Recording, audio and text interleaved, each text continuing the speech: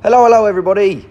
Lovely new car here with us at Graham Hunt Limited. As you can tell, Aston Martin DB4 with the bumpers removed. So it looks a bit like a GT, but it isn't a GT, but it is a delicious DB4 Series 2. Series 2 is really the most desirable one to go after. They are made in few numbers, not as few as the Series 1, but they were a better car than the Series 1. Same engine, of course. There she is. Lovely beast, 6-cylinder. Brand new exhaust manifold there, you can see. The Series 2 was basically an upgraded version of the Series 1. Series 1s were put into production largely without testing, and therefore the buyers of the cars reported their issues to Aston Martin, and then Aston Martin rectified them with the Series 2. So the bonnet, as you can see, is hinged at the front because some people reported, closes easily, some people reported that at high speeds the bonnet would open when it was hinged from the back, so they swapped that over for the Series 2.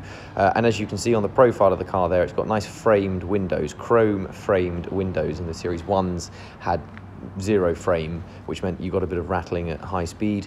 One or two other upgrades to the 2 that made it a much better car, which are on the description on the website, so follow the way through the links to our website after the video and you'll be able to read everything there is about the Series 2 written down.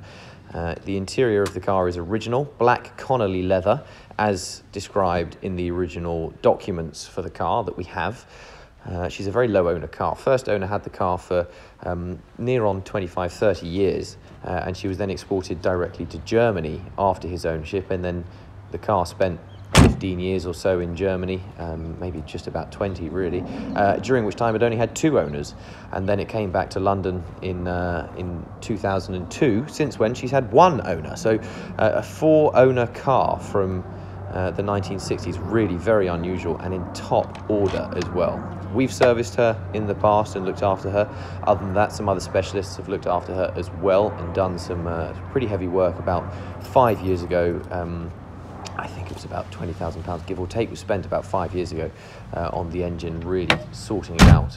Not that it needs it, but just that it's always good to do those sorts of things. Really happy motor car and a good looking car as well, and goes brilliantly. She really does go well. We like these DB4s. They're nice cars.